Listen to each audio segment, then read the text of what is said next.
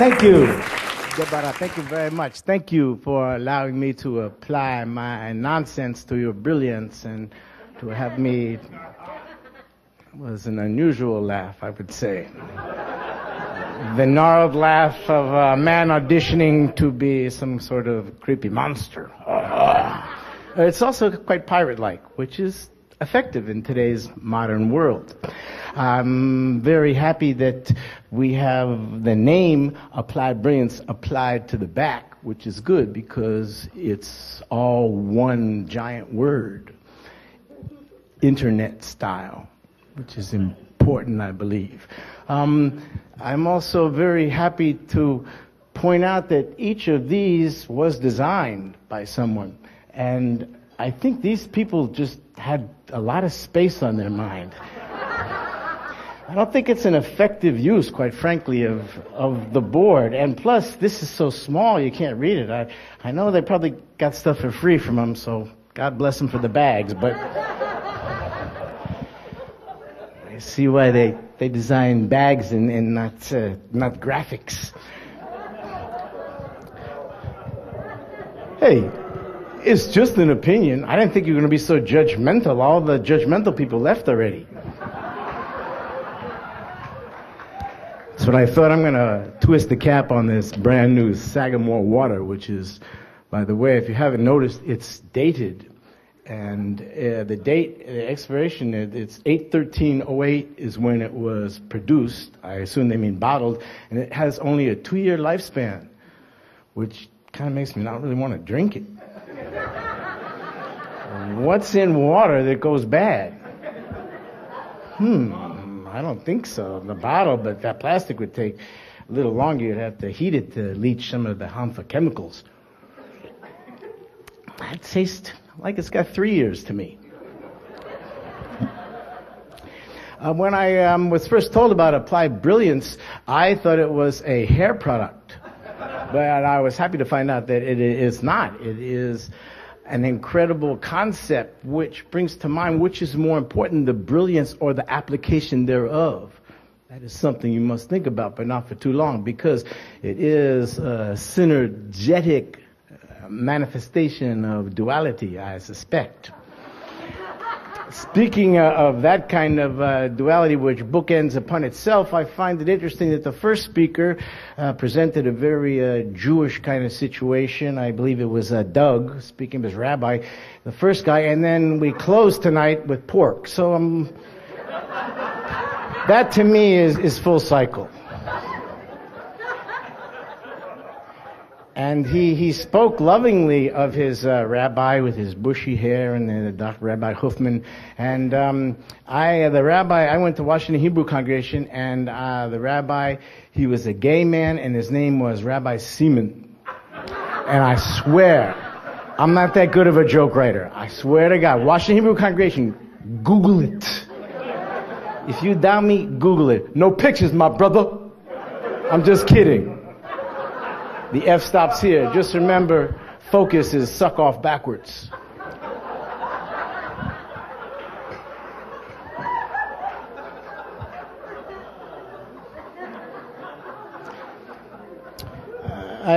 Doug also spoke about open source, which is a valuable way to share code with people.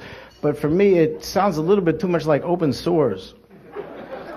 And that's something you don't want to share with people. So I'm going to have a kind of theme tonight that will be manifesting a duality, intersecting, and going kind of tertiary on us. But in a unified way, which may seem self-flagellating, but it's only if it's enjoyable. By the way, a sagamore, I believe, is the Greek word for pendulous flesh.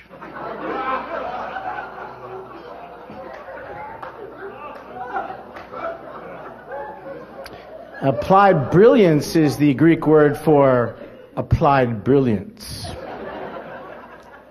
Greeks had a lot of good stuff going. I'm really confident of that.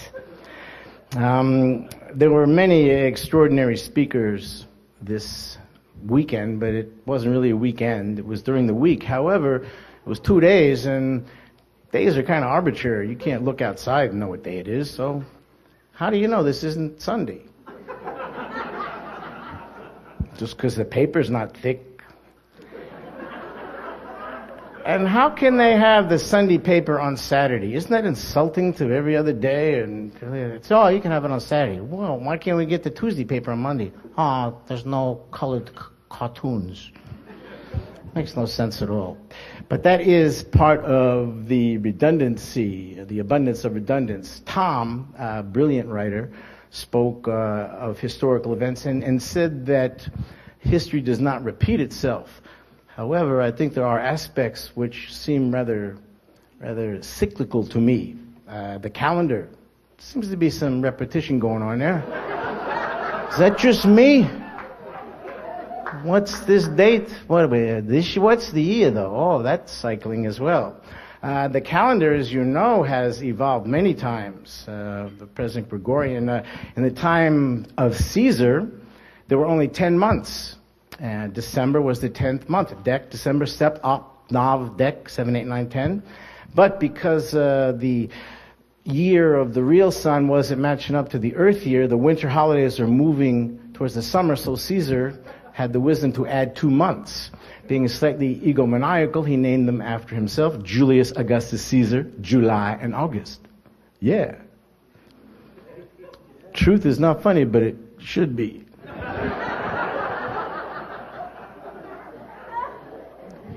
If Snoop Doggy Dogg had been emperor, we may have Snooptober and August. Which is another aspect of that. Time has a cyclical flavor to it. There are 86,400 seconds in a day. And I conceived a project once to have a room with 86,400 clocks in it. Each clock would be tuned to one of the seconds of the day. So in this room, it would be all the time, all the time.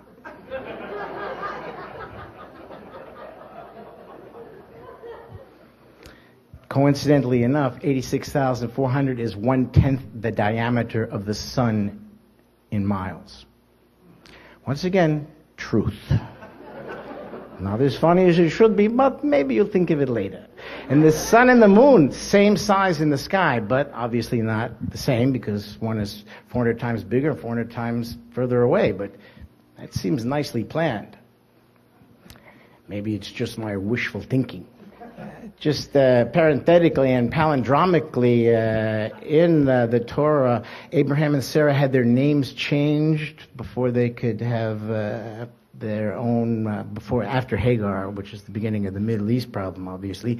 And their names were changed numerically to palindromes, the same backwards and forwards, which is interesting because male DNA has a little bit of palindromic information in it. And the number 1001 is a palindrome, very valuable. And 7 times 11 times 13, factoring 3 consecutive primes, equals 1001. And Buckminster Fuller thinks that that's why 13 is unlucky, because the ancient cats who had mathematical knowledge, which allowed them to circumnavigate the globe, didn't want common people to know about 13, so they outlawed its use. And they couldn't use it. So today you have a hotel which goes 12 to 14. It's like, well, where's the 13th floor? Oh, it's not there. Yes, it is. You just named it 14. Would you let your daughter go out with the devil? No. What if his name was Bob? I'd be all right. My Bob would be all right. I'd let him come. Greg spoke rather eloquently about his desire to find some pharmaceutical that would allow him to feel euphoric at all times. I don't see him here, so perhaps he found the number to call.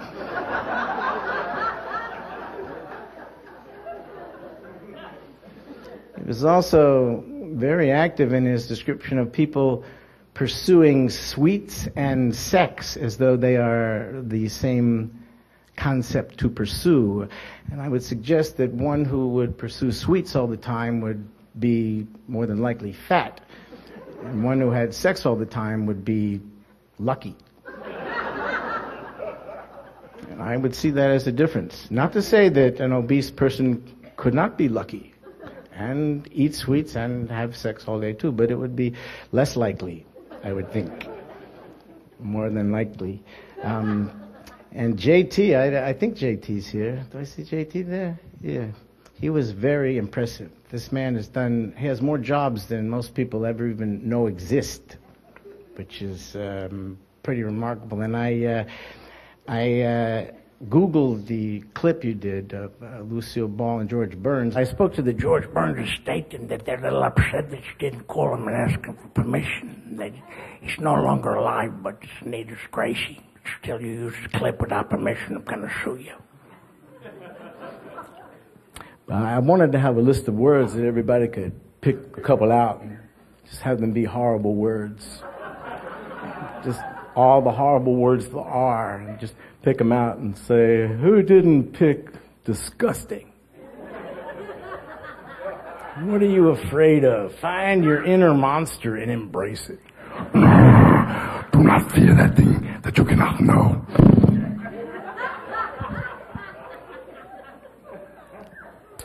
Unfortunately, Susan isn't here. She's reading a book that she's going to read for a presentation. I had many disputes with her ideology. She was saying, computers don't make you smart, and there was even an article in the paper today using computers. The multitasking going into this other world, it does create new synapses in our brain. And computers don't make you smart, but do books make you smart? Well, you have to read them. It's kind of the same thing, I got plenty of books, but I don't feel any smarter. I ain't read them yet, but,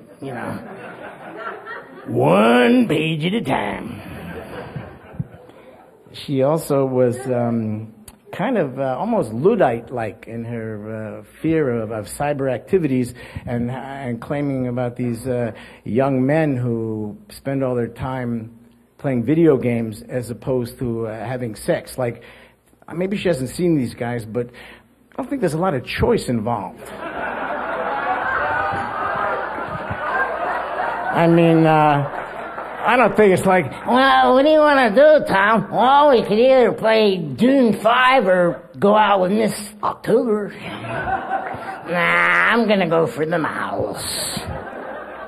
There were a lot of really amazing scientists that I was extremely impressed with. My friend Dr. Curtis with the rats completely blew my mind, because seeing that hexagonal array picked up by rats, and I immediately, saw the Star of David, and I thought, wow, rats are Jewish? Jewish rats, I can't even believe it. This means the mice are goyim. Mickey Mouse, it makes sense. The rats, Ratzenberg, don't you see? It's all some kind of conspiratorial, anti-Semitic statement. But now we got the rats on our team. But I'm trying to be open up in my pursuit of the truth, because truth is what we're looking for. Numbers are the really only truth, because they come without agenda. I'm amused by the legal aspects of truth, because they say, is that the truth, the whole truth, and nothing but the truth? Now, my understanding of truth, it doesn't need further modification. Truth is truth. The whole truth. Is that true what you told us? Yeah, what I told you. Well, yeah, that was true. Is the truth, the whole truth, and nothing but the truth? Oh, no, it's not that. But it's true. I want the truth, the whole truth, and nothing but the truth. Tell you what, I'm going to give you the truth, half the truth, almost all the truth, plus so help me Elvis. How's that? Is that good? Maybe not. Maybe that's not exactly what you had in mind. If Jim Morrison drove his van to Van Morrison's gym,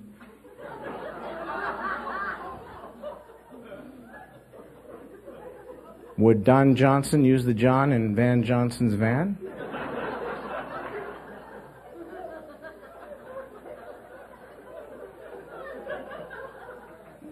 You don't have to answer. How much longer can New Zealand be new?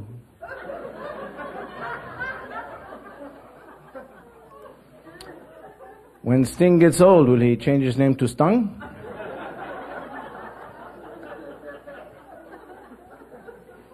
If the Antichrist came to your house for dinner, would you serve him antipasta?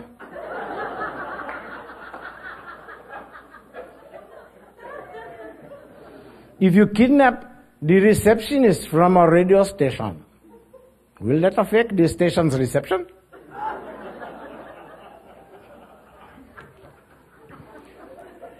If Quasimodo had a greasy avocado, would he be a Quasimodo?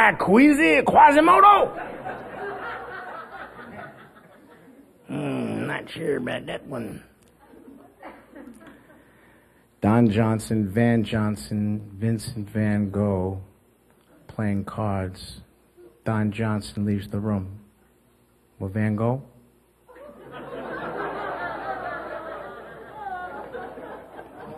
Just testing.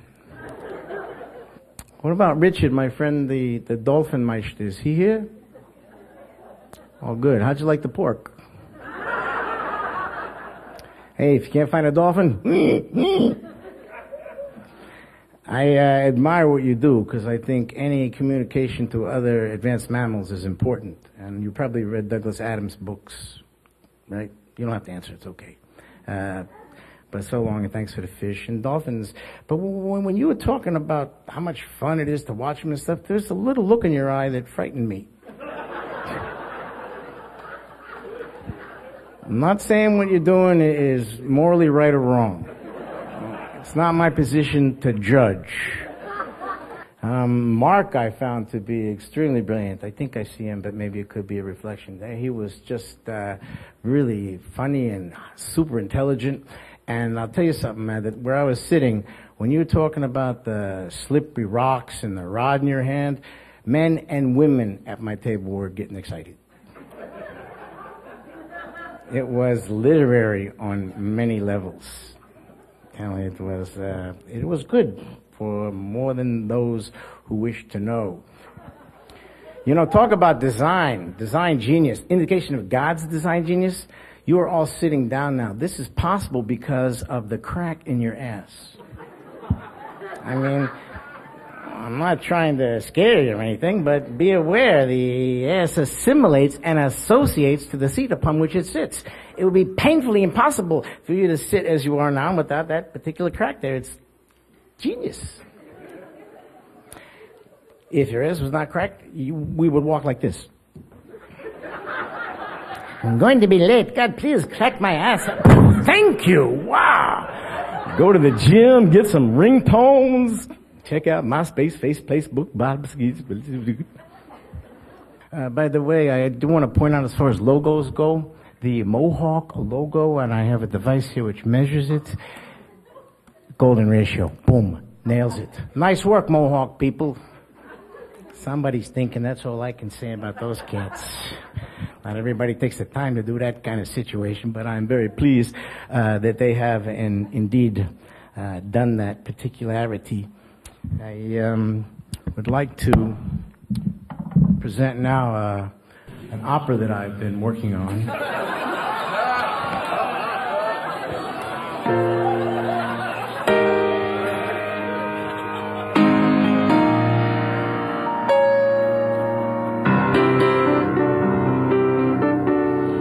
This is an opera about a dolphin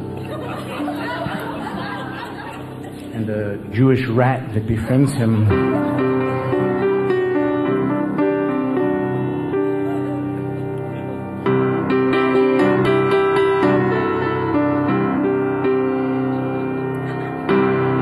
I want to go to Lake Placid, said the dolphin to the rat. I'd like to go there, but I don't know where it's at.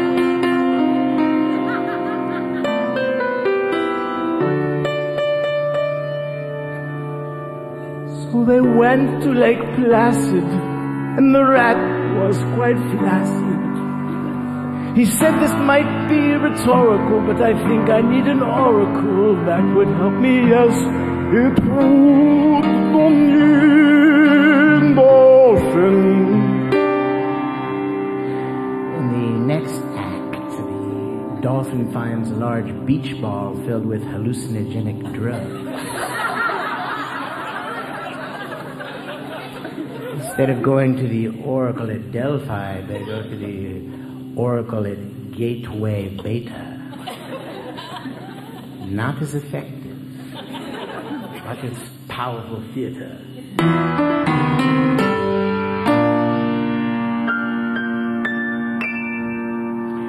Once they reach the Oracle, they meet a rooster who tells them how to say cock-a-doodle-doo.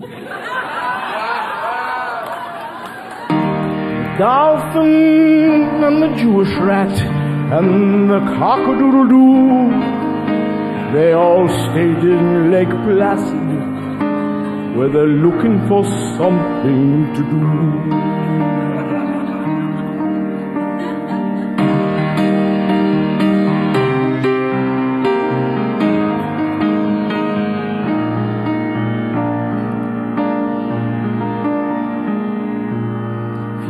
To diminish the resistance to all your ideas that are new, you should apply some brilliance like a little drop of glue. Apply some brilliance every day. It's what you need to do, you'll see. But you gotta know yourself before you're gonna know who you're gonna be. Apply some brilliance regularly. Brilliance is not that bright. If you really wanna be effective, then make sure you're brilliant at night.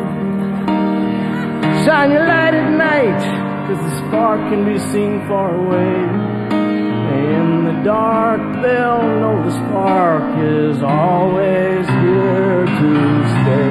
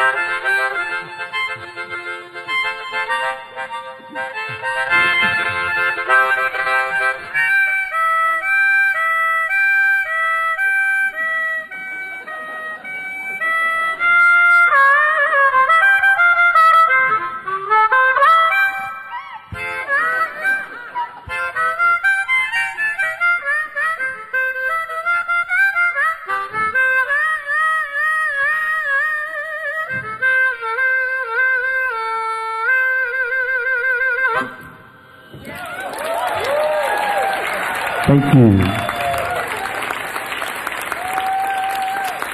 Thank you very much.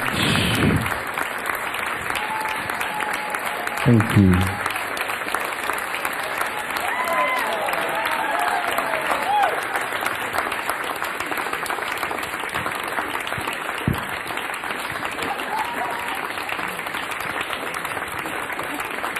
Thank you very much. God bless you, and thank you, Deborah, for having me, and I wish you all many, many years of applying your brilliance. God bless.